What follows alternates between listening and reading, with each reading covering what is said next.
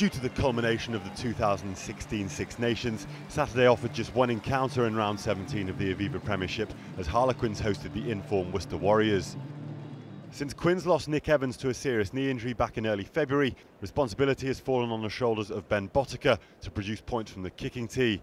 And he opened the scoring after just 3 minutes after the away side were penalised for a high tackle.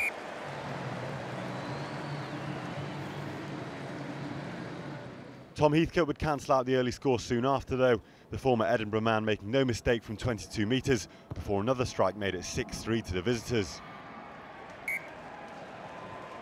However, as with the topsy-turvy nature of the opening exchanges, Botica would add another three-pointer to again level the scores.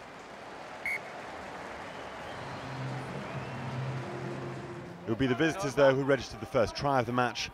After some excellent build-up play in the Quins 22, Wynand Olafere powered his way past two defenders before dotting down. And they'd be in again 10 minutes later, this one not without controversy. Henry Cheeseman adjudged not to have been in touch by the assistant referee, who appeared to raise his flag before quickly lowering it. Meanwhile, the loose ball fell to Nicholas Schonert, who promptly offloaded to skipper GJ Van Veltzer, who raced in from the 10-metre line, whilst many of the Quins players stood watching. Heathcote added the extras to give his side an 18-6 lead.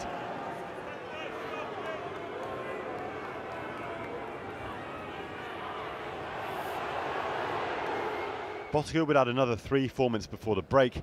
However, he'd miss a straightforward attempt just after the restart that would have seen the host move to within 6. The Kiwi would eventually narrow the deficit 15 minutes from time though, curling a beautiful strike between the posts to make the score 18-12. Ill-discipline would cost the host yet again 5 minutes later. Mark Lambert bringing down a maul, allowing Heathcote to reinstate the 9-point lead.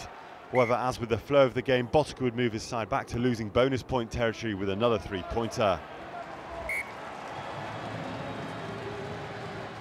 Heathcote missed a penalty after 80 minutes that would have denied the opposition the single point, but they held on for their third successive league win as the relegation battle in the Aviva Premiership looks ever more like a two-horse race. Final score from the Stoop, Harlequins 15, Worcester Warriors 21.